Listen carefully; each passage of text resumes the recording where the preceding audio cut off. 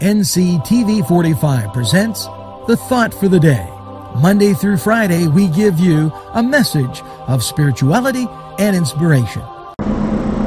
Hello and welcome to NCTV45's Thought for the Day. Today's thought, a prayer for those who serve in public office. Almighty and eternal God, you know the longing of your people's hearts and you protect their rights.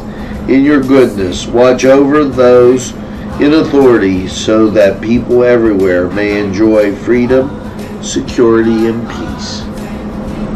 For NCTV45, I'm Angelo Parada, and this was the Thought for the Day.